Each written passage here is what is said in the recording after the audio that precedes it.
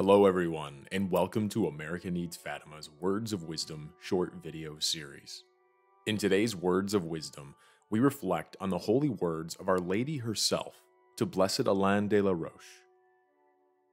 Quote, "Converted sinners are a glory to me." End quote. Our Lady's statement speaks to the transformative power of God's grace and the limitless nature of His mercy.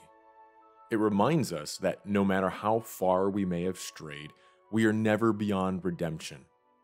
Through repentance and faith, we can experience the joy of being restored to the grace of God and become a testament to His boundless love and forgiveness.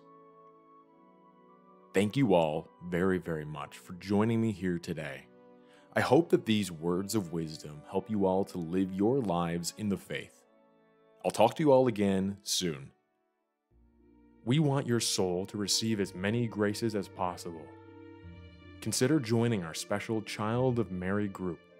We have a full Catholic Mass prayed every day for each and every one of our children of Mary. Click your screen now to have a daily Mass prayed in your name.